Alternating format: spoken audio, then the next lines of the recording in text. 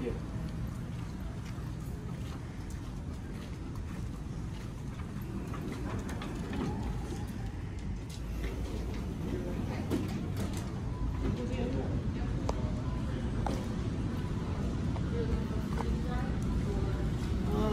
She would know better. Gotcha.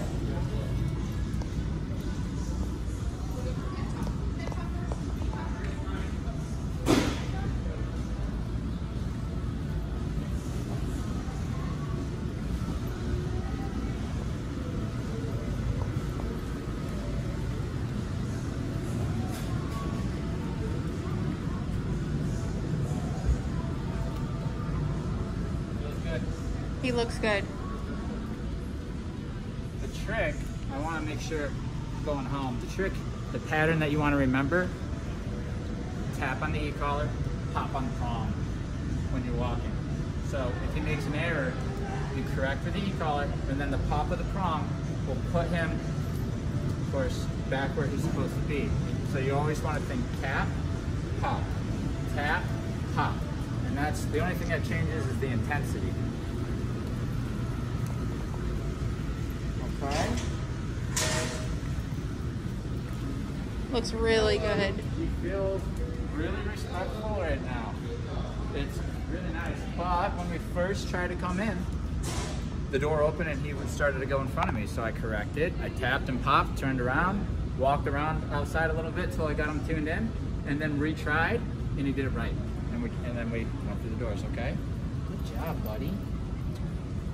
Hello. Let's just walk around a little bit more. I thought there'd be more distractions. There's nothing really going on. So we'll try to find a dog or something. At the main entrance. Oh. At the main entrance, it's usually pretty busy. All right, let's go. Or even at a downstay at Michael's. Yeah, we'll go through multiple stores here today. Let's just keep going. You're doing well. Wonderful. I don't know if this one will open. We have to go out the side. Yep, over here. If you need to, you can just slide it over. Oh, it's all right. We can walk over. Yeah. I didn't even know. We can walk 10 feet. Putting somebody through the paces, are you? Yes. Yeah. Trained up. He's doing good. Oh boy. He looks good. Yeah, I like guys like that. Yeah. He knows he's being trained. You know, I always respect people like that.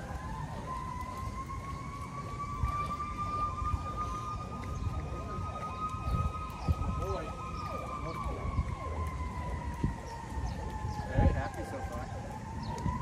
Hey! Hey! Hey! Hey! Okay, so that's what we call a setup.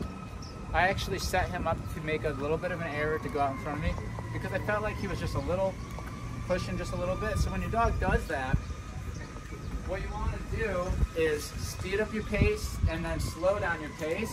And because you know they're being pushy, they end up out in front. You correct, tap, pop, put them back. Try that again, and you'll see, good boy, that he's doing the right thing. And then that's called tuning your dog in. And now we can go on our way. It's a good dog. That's my good boy. What a good boy. Just go right on in here. The doors were free last time. Good dog. Good dog. The thing to remember with my friend Sully, and we'll come over here and I'll tell you. Okay, just like any dog. Here, we'll do it right here. The thing to remember about my friend Sully is that he will get out of tune of his command from time to time, where he'll be in heel, but you'll see him starting to pay attention to things. And you'll feel it on the leash that's just a little less reliable because you feel him kind of swaying out of position just enough and then coming back in, so you feel a little bit of weight on there. All you have to do with that is set up a correction, okay? Set him up so that he makes a mistake and correct him. Or simply just correct him for the state of mind error. And then what you get is you get him committed to you and then he feels great. But if you don't expect that level of commitment, you will not get it. And then the standard will be lowered and he'll just be not as tight as he can be. Because he can be really, really, really tight and really, really sharp. Okay? And the more he's expected to be that way, the more he just offers it and becomes that way, okay? But going home, we got to make sure we're expecting that for the next 3 months. Very, very sharp, attentive version of himself. He's a very smart boy, just easily distracted. Very good boy.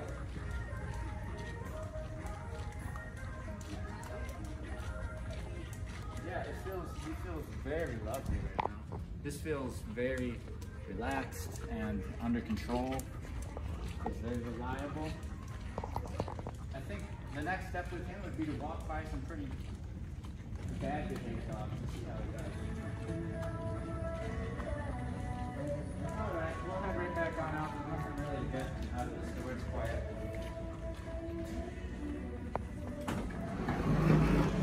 We'll chill right here by the entrance. Little downstay. Yeah. The entrance is a great spot to proof the downstay. Down. Down. That's my boy. Now I'm just gonna let him chill, and hopefully, you know, hopefully he gives us something to work with. If not, he does really good, and we just move on.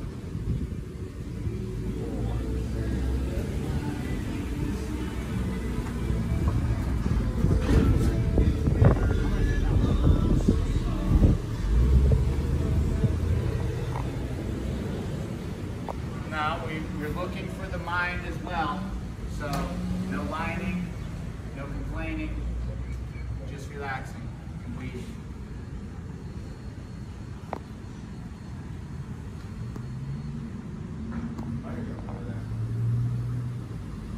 Every now and then I let him know that he's killing it. He's doing a good job. Now, when to use the double down.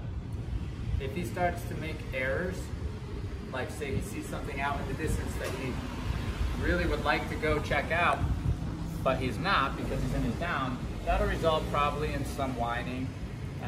If we correct the whining and then it starts back up again, then it's like, okay, put your head down. All right? Now you're gonna be hold accountable for a double down. And this really cleans things up. So we use the double down to add even more structure, restrict even more choices from take even more choices away from him and tell him not even to lift his head. So you can use it as punishment. It's almost like a timeout.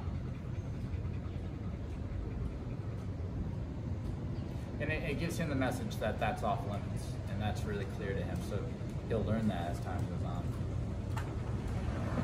Yeah, he's doing well. I think that he's doing really good when it comes to people. I'd like to see some dogs. And if we can't get dogs today, we'll go looking for dogs on our next session. Put on your mask. You got a hawk?